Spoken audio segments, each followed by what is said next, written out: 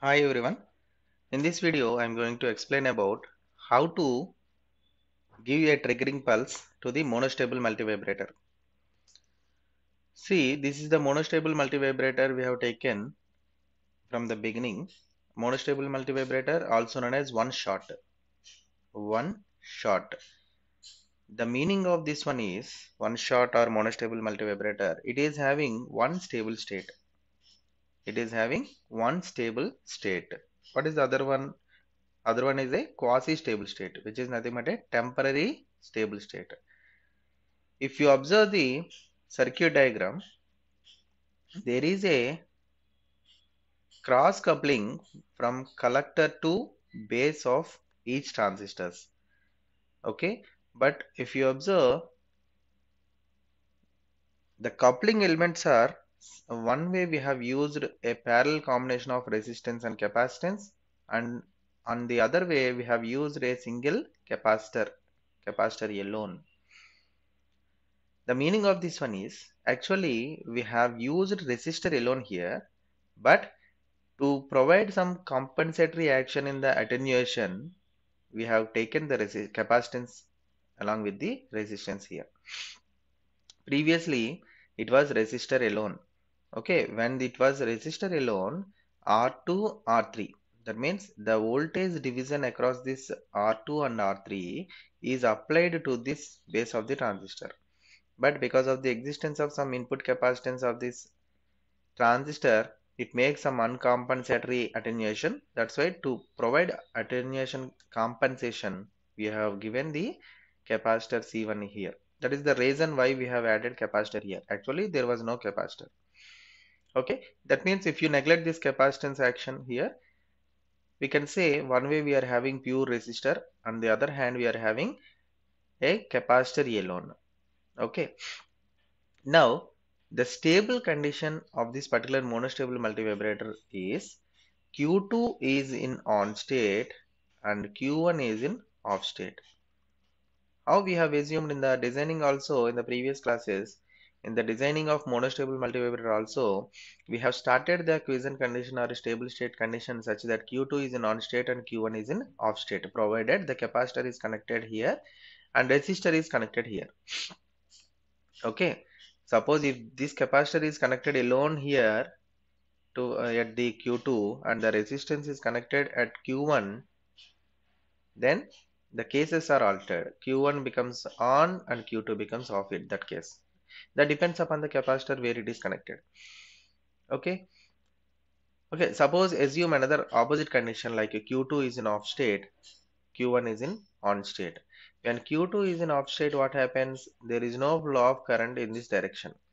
Then current flows only in this direction. The capacitor is having a charging path.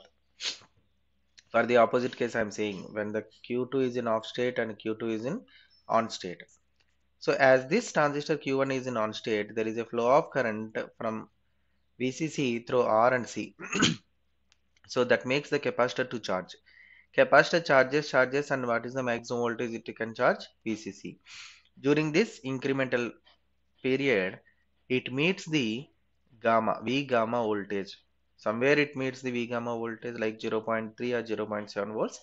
That 0.7 volts is applied at the input of the base of this particular transistor Q2.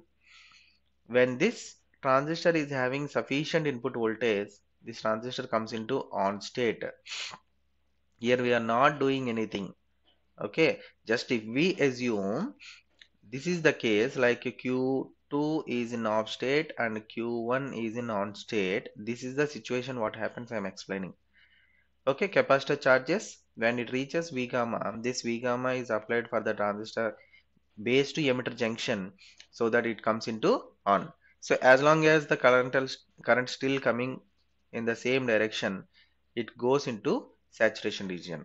So without our intervention, the Q2 comes into on state and Q1 comes into off state. Now what happens? On the other hand, we don't have any capacitor here. We have pure resistor. This capacitor will not come into that action what this capacitor C has done. Okay, so as this is a resistor alone, then there is no chance for the Q1 to come into on state until we externally trigger it. Hope you understand. This is the reason why monostable multivibrator is having one stable state and one quasi-stable state. Okay, so it has one stable state and one quasi-stable state. Quasi means temporary.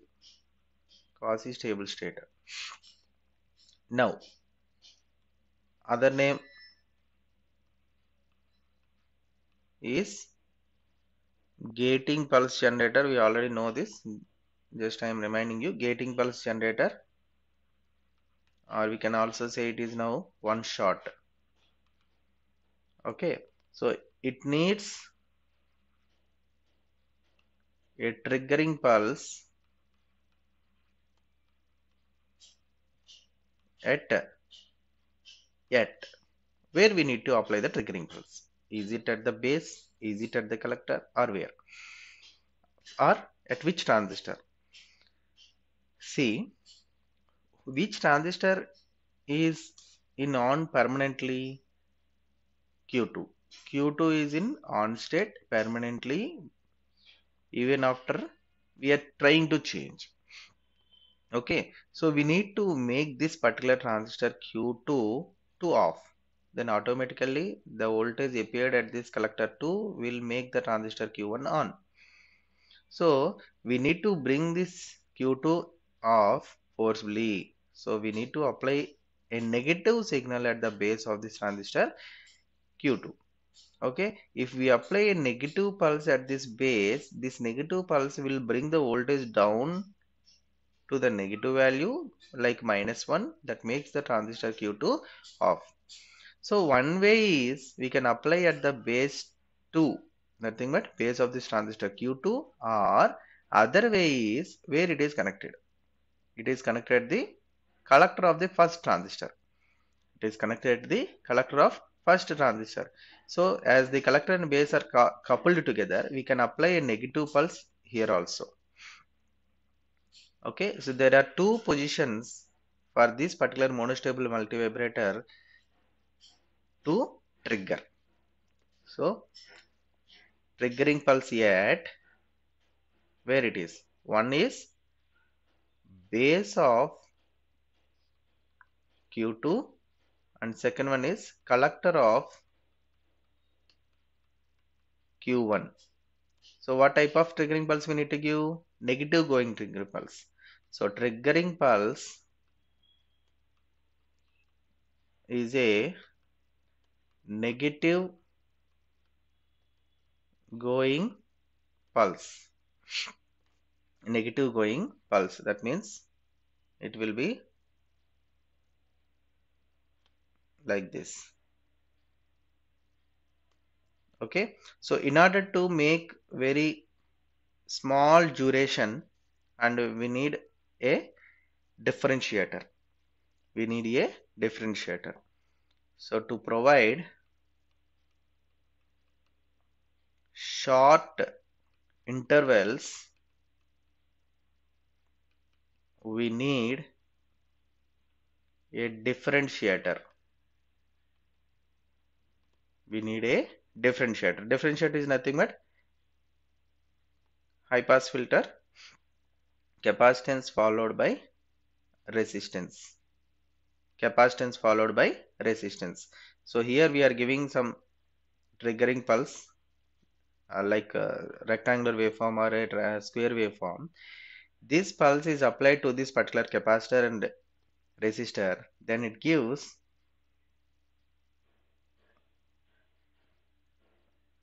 spikes like this. Okay, it is nothing but differentiated output. Differentiator is nothing but high pass filter when RC is less than the time period T. This is the input signal time period. Okay, if we have assumed the capacitance and resistance values in such a way that this resistance and capacitance product, nothing but time constant of this circuit, is very less compared to the input signal time period, then capacitance charges and discharges at rapid rate. That's why there will be a generation of spikes like this. Okay. Now, what I said, we need a negative going pulse. We don't need positive going pulse. So in order to get negative going pulse only, what we need to do? We need to eliminate positive peaks. So how to eliminate positive peaks? That is obtained by taking a rectifier. So take a rectifier. So who is doing the rectification? Diode. Nothing but diode. After high pass filter, to get only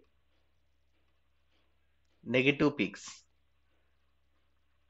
Okay, so the same circuit, just I am taking capacitance, resistance followed by which type of diode? Is it forward direction or in the reverse direction? It should be in the reverse direction, because we should allow negative going pulses and eliminate positive going pulse. Then, so here we will be having both positive peak and negative peak, but here we will be having only negative peaks, negative triggering pulse. This is the way to generate a negative triggering pulse, by taking high pass filter followed by diode as a rectifier.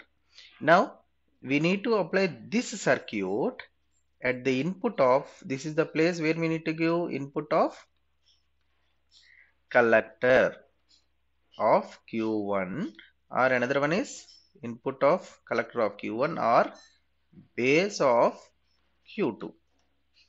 Okay, so whenever this negative going pulse is going to the input of this particular base, automatically the state of that particular transistor will be altered.